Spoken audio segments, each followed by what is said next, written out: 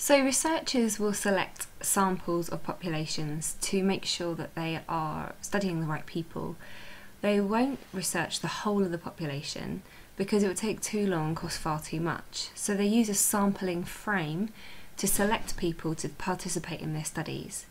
So today we will revise PETVORG and how we use that to evaluate methods, and then we're going to move on to look at different sampling frame examples, how sampling frames are used, and then evaluate the effectiveness of the sampling frames in order to make research really representative for us to be able to generalise it to the rest of the population.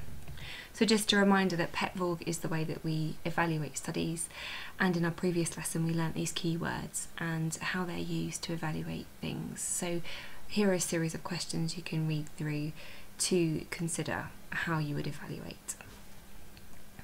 So in order to get a representative sample, a sample of people who represent the population that you're studying, you need to use a sampling frame.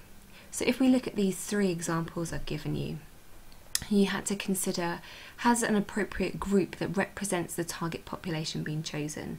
So in order to study the area that we're looking at, have we actually chosen the right people who will be able to give their opinions on what we're looking for?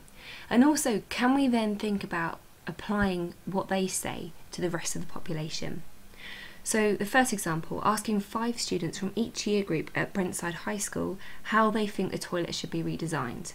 So if we take 5 students from each year group from the school in which we are trying to design the toilets for, it's probably quite a good representation of that particular society, that particular population. So the population at Brentside High School, we get 5 students from each year group to say how they think it should be redesigned. So we could apply those people's opinions to the rest of the population at Brentside.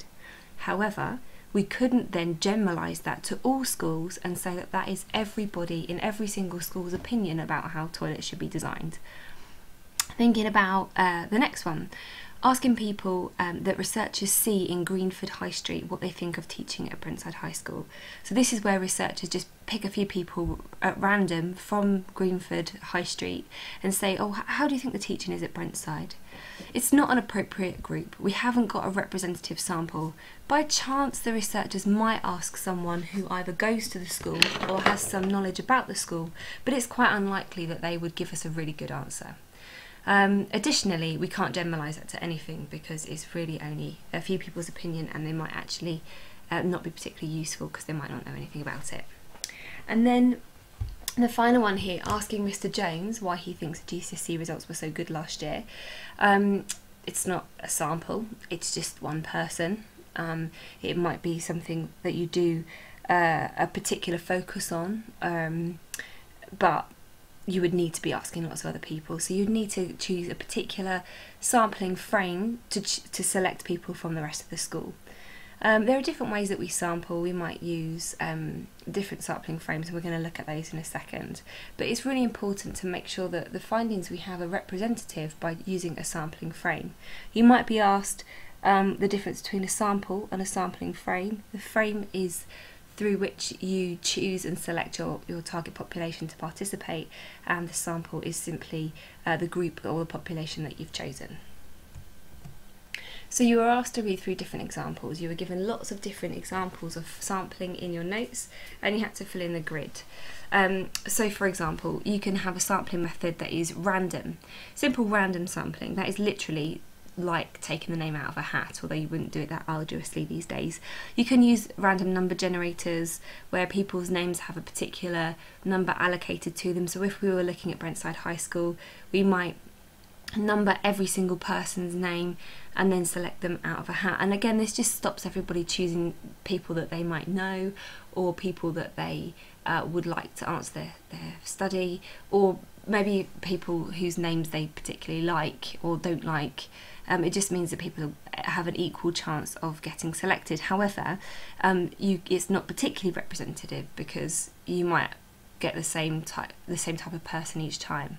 Unusual, but it could happen. So you might accidentally pick out all girls to answer because it's just completely random who you choose. So it's good because everyone has an equal chance of being selected, but it's not representative of the population to a full extent, because you could accidentally select the same type of people.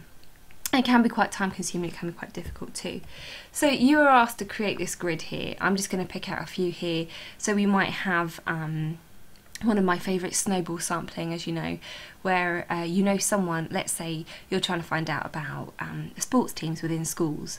So you might be wondering how they get viewed by their peers. So you might go to the hockey team and ask everyone in the hockey team to respond to your questionnaire or take part in an interview. Then you might say to them, right, do you know anyone else in a team that might participate in my study? And they go, yeah, here you go, and they give you a list, and then you go and ask them. And that's the start of your snowball. You then, once you ask those people that you've been referred to, you might say to them, well, do you know anyone else that will participate? And then you go from there, and you keep kind of expanding out and out and out. It can be quite difficult because they might not know anybody who would participate. They might not want to give people's details. There are some ethical considerations there. It's fairly representative because you're always getting people from that particular society or population that you're looking into. However, it might not be representative because really you're only getting people on recommendation, like a friend of a friend. It can be useful for looking at a broad range of areas. It can be also useful for studying a target group that's quite hard to access. So let's say you were trying to find a particular group of students who had experienced bullying within school, negative teacher labelling, or were anti-school students who don't want to be asked. So you might be able to find out, or truancy is a good one as well. You might want to find out about why people truant, and certainly snowball sampling would be good for that because friends of a friend, they might trust you more.